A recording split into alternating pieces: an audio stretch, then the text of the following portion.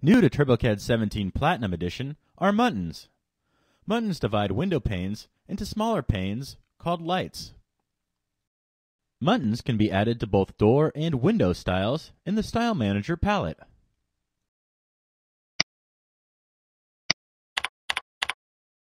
Window pane allows you to pick which pane you are adding the Muntins to. For this example, we are going to apply a sunburst pattern to the top and a rectangle pattern to the bottom. So we will leave it at top for right now. Muntin parameters specify the width and thickness of the muntins. Lights control the pattern and position of the muntins. Hub controls the size and type of the hub in a sunburst pattern. Next, we will create muntins for the bottom pane.